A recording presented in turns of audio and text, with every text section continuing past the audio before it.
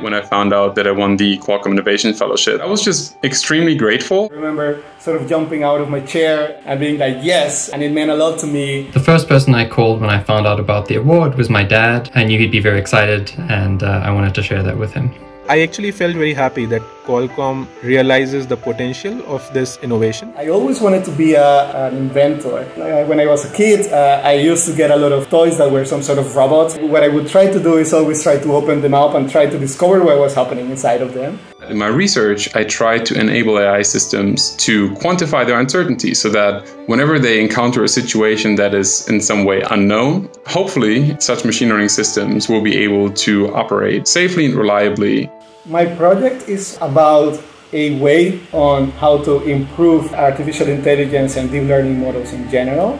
Virtual memory today, it doesn't work well as we increase the memory capacity in the system. With this research proposal, which we call Midgard, we aim to decouple the effects of memory scaling from virtual memory. The most popular kind of machine learning in the world at the moment is very good, but isn't perfect. And my research is about teaching these machine learning methods to know when they don't know. Having purpose in my life is to conduct research and to try to do research that is impactful. If you persevere and you love what you do, regardless of what are the circumstances, you can achieve great things.